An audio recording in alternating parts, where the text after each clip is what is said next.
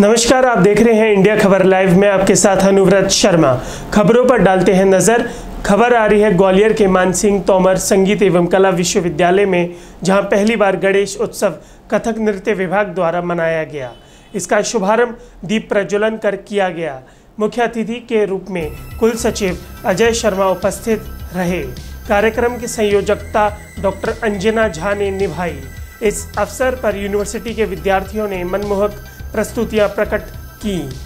India खबर live के लिए ग्वालियर से अनूप पांडे की विशेष रिपोर्ट।